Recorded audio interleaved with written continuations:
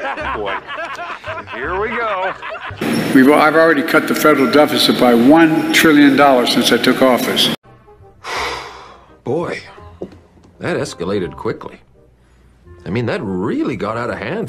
90% of the time, I have no idea what the fuck I'm talking about. I see an economy that grows from the middle out and the bottom up, where the wealthy pay their fair share. You doing okay? Yes. What is wrong with him? Why does he sound like that? It's a booger way. That's a damn shame. So we can have child care, paid leave, and so much more.